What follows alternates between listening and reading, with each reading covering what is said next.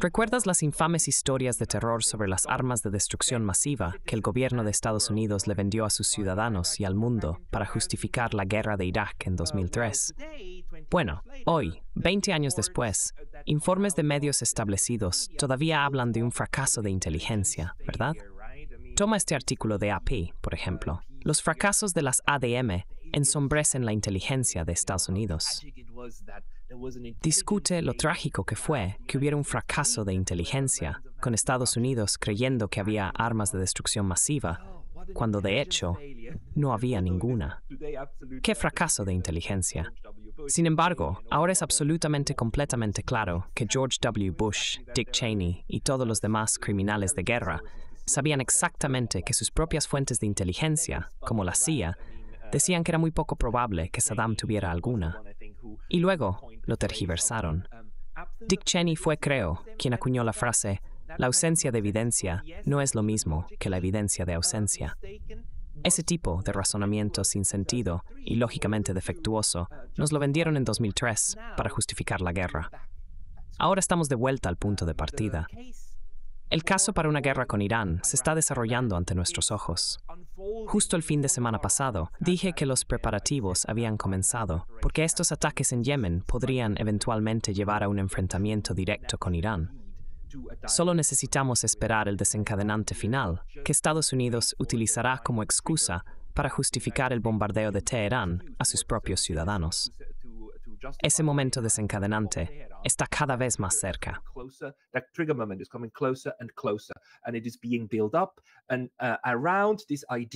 Se está construyendo alrededor de la idea de que Irán está controlando todo Oriente Medio y que todo lo malo que sucede allí se puede rastrear hasta Irán. Reuters, hace apenas un par de horas, el 21 de enero, publicó un artículo que probablemente contribuirá a este relato. Estoy seguro de que veremos más de esto. El relato ha sido claro durante bastante tiempo. Irán está a cargo de Hezbollah, y todo lo que hace Hezbollah, así como las acciones de los hutíes en Yemen, se llevan a cabo por orden de Irán. Esto ha sido bien establecido y se está enfatizando cada vez más. Según fuentes iraníes y regionales, comandantes del cuerpo de la Guardia Revolucionaria Islámica de Irán y del grupo Hezbollah de Líbano están en el terreno en Yemen, ayudando a dirigir y supervisar los ataques hutíes contra la navegación en el Mar Rojo. Quiero que noten cómo Reuters comienza este artículo con una declaración presentada como un hecho, llevando al lector a creer que es un conocimiento establecido que comandantes de la Guardia Revolucionaria Islámica de Irán están en el terreno dirigiendo a los hutíes. Esto se presenta como un hecho consumado. Solo más adelante, en el artículo, se nos dice que supuestamente Teherán ha proporcionado a los hutíes drones avanzados, misiles de crucero antibuque, misiles balísticos de precisión y misiles de alcance medio.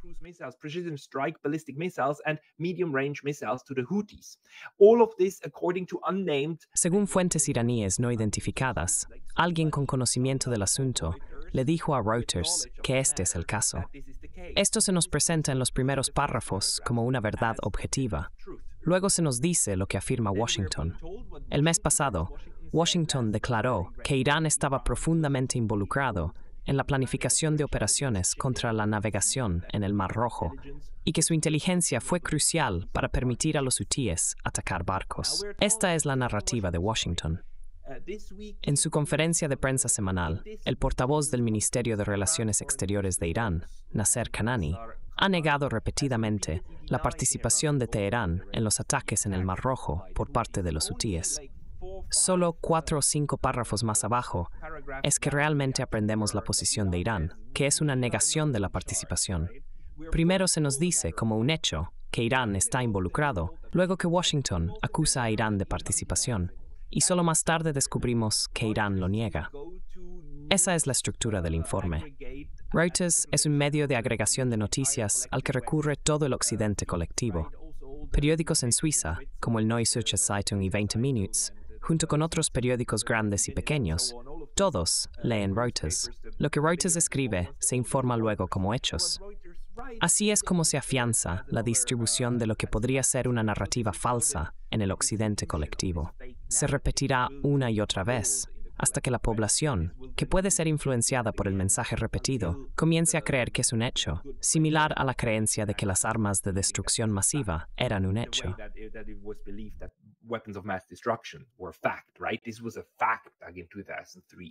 Esto era un hecho en 2003. Si lo cuestionabas, eras un traidor o un estúpido. Uno de los dos. O quizás un amante de Saddam, ¿verdad? Un partidario de Saddam Hussein. Tenías que ser uno de estos tres. Y más tarde, 5 o 6 años después, una vez que aprendimos que las armas de destrucción masiva nunca estuvieron allí, a nadie le importó. Porque la política es el arte de controlar la narrativa durante las 6 semanas actuales. En las democracias, si controlas la narrativa durante las 6 semanas actuales, estás a cargo y puedes ir a la guerra. Así que todo lo que necesitas es control sobre las 6 semanas actuales. Y la narrativa para las 6 semanas actuales se construye una y otra vez para justificar la guerra. El portavoz de los hutíes, Mohammed Atal-Usam, negó cualquier participación iraní o de Hezbollah en ayudar a dirigir los ataques en el Mar Rojo. Es bastante interesante para mí. A pesar de toda la propaganda, Reuters todavía se esfuerza por informar realmente lo que dice el otro lado, probablemente para dar la impresión de que están haciendo algún tipo de reportaje equilibrado. Sin embargo, la forma en que este artículo está estructurado es muy tendenciosa y deja claro hacia dónde se supone que debe llevarte. Se supone que debes creer que Irán es el cerebro detrás de todo el mal que ocurre en Medio Oriente. Eso está muy claro. Los guardianes de la revolución han estado ayudando a los hutíes con entrenamiento militar en armas avanzadas, le dijo a Reuters un informante iraní. ¡Qué bien! Me alegra tanto que Reuters tenga todos estos informantes confiables y que confiemos en Reuters para confiar en los informantes y por lo tanto nos informamos. Es un mecanismo maravilloso. Reuters comentuitis me habían viajado a Yemen y también es en la capital, Sanaa.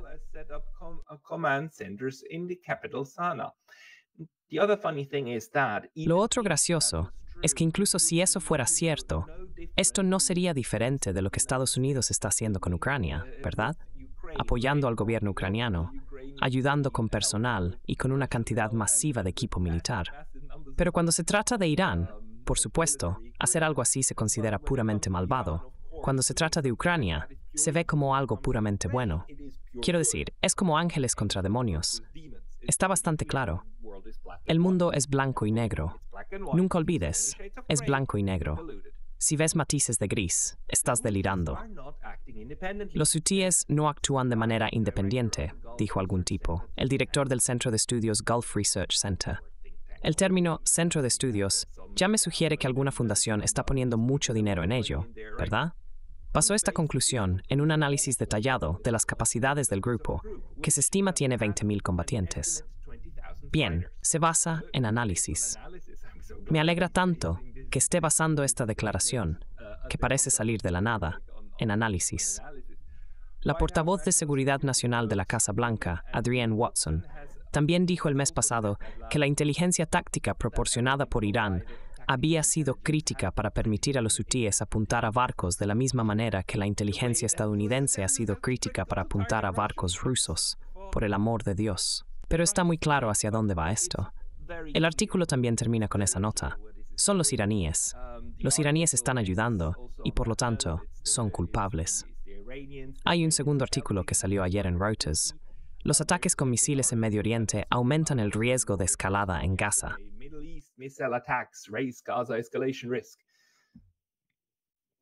Todo enmarcado como una escalada, ¿verdad? La narrativa retrata a los iraníes como los que escalan. Más tarde, el sábado, misiles y cohetes fueron lanzados por militantes respaldados por Irán en Irak. Estos grupos han atacado a las fuerzas estadounidenses en la base aérea de Al-Assad. El Comando Central de Asia News informó que varios miembros del personal estadounidense estaban siendo evaluados por lesiones cerebrales traumáticas y que un miembro del servicio iraquí resultó herido. ¿Puedes ver cómo se está construyendo esto? El casus belli está a la vuelta de la esquina. Imagina un barco hundido en el Mar Rojo, un barco militar de Estados Unidos con bajas, o una de sus bases atacadas con potencialmente docenas, quizás 50, 60, 70 miembros del servicio estadounidense muertos. Esta podría ser la razón que Estados Unidos daría para ir a la guerra con Irán. Porque incluso si fuera Hezbollah, los hutíes o algún otro grupo, sea cual sea el grupo, se culpará directamente a Irán y crearán este vínculo directo. Y si cuestionas el vínculo, te llamarán traidor, amante de Irán y amante del ayatolá. Así es como te van a llamar. Todo esto es propaganda destinada a acumular justificaciones para la guerra. Es realmente aterrador. Y al mismo tiempo, la narrativa de guerra, la narrativa pro-guerra en los medios occidentales, está alcanzando alturas ridículas. Terminaré con este artículo aquí, en The New York Times, donde ahora se nos dice que ir y luchar en una guerra como mujer es una gran virtud, y lo maravilloso que es que las mujeres ahora sirvan en el ejército israelí, y lo valientes que son. Las mujeres israelíes luchan en primera línea en Gaza por primera vez.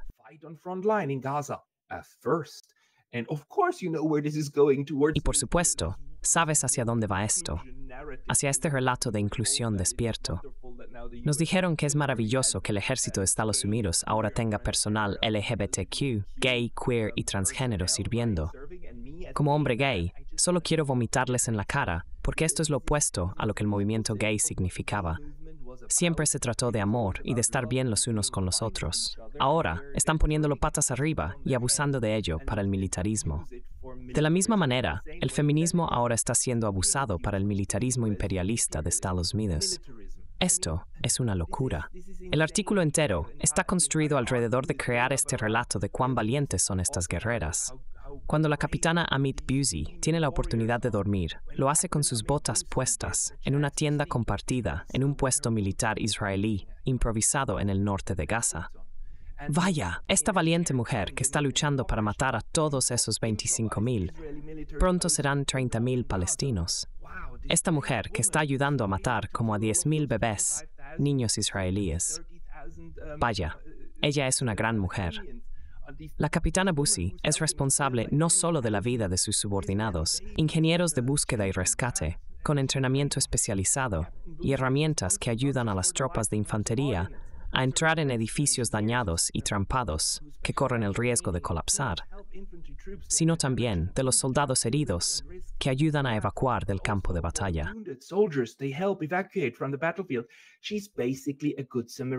Ella es esencialmente una buena samaritana. Nunca haría daño a nadie.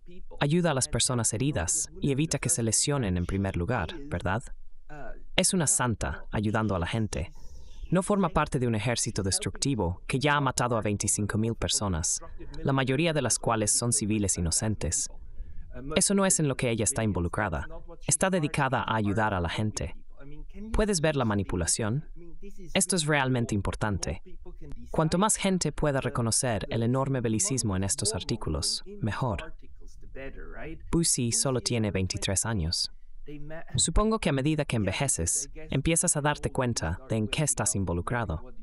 Por eso los estados necesitan a los jóvenes para llevar a cabo sus órdenes, porque están lo suficientemente adoctrinados como para creer que están del lado correcto de la historia. Sin embargo, si formas parte de un grupo que invade la tierra de otros y comienza a matar gente en masa, no estás del lado correcto. Los alemanes no estaban del lado correcto cuando hicieron eso. Tú no estás del lado correcto cuando lo haces. Israel, al entrar en las tierras de otros y matar masas de gente, incluyendo a decenas de miles de niños, significa que no estás del lado correcto de la historia. No sé por qué esto es difícil de entender, y no importa.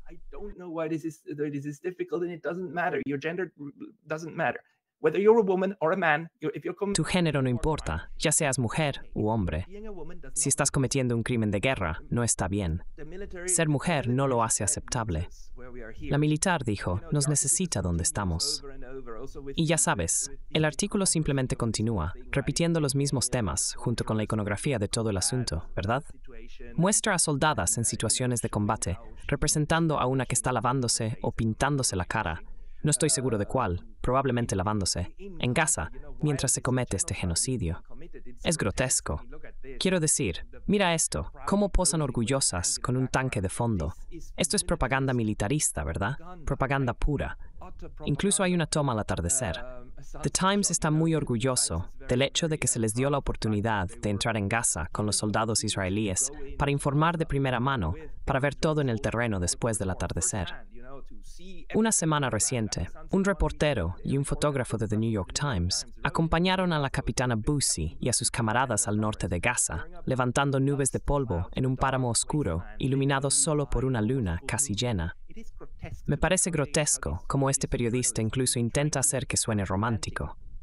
Este es un enfoque romantizado para describir la guerra y lo que Israel está haciendo actualmente. Es extraño, y están haciendo esto para aumentar su credibilidad. And read this. In order to boost its credibility, the Times accepted the military transport to escort rare. The Times aceptó transporte militar para obtener acceso raro a la Gaza en tiempos de guerra, que normalmente está fuera del alcance de los periodistas porque Israel impone restricciones. The Times no permitió que el ejército israelí revisara su cobertura antes de la publicación. Vaya, valientes periodistas del New York Times que se atreven a enfrentarse al ejército de Israel y no permiten que revisen su material. Estas personas estaban encargadas de asegurarse de que solo vieras lo que se supone que debes ver. Y sabiendo que apoyas completamente su lado, acordaron no revisar tu material. Y tú informas eso como una insignia de orgullo, como un signo de periodismo independiente, la verdad. Esto, junto con otros artículos, me muestra que esta máquina no puede ser detenida. La guerra con Irán se acerca. Los tambores de guerra suenan tan fuerte que el New York Times siente la necesidad de elogiar a mujeres que ahora están dispuestas a participar en la carnicería. Y sabes que esto es exactamente lo que Estados Unidos también quiere, ¿verdad? Reclutar más mujeres, solo más soldados. No importa si los soldados son hombres o mujeres, siempre y cuando puedan ser enviados a la guerra y al alcance de las balas que ellos mismos crean. Entonces todo está bien. Los tambores de guerra están sonando. Incluso el feminismo ahora es un juego justo. Even feminism is now fair game.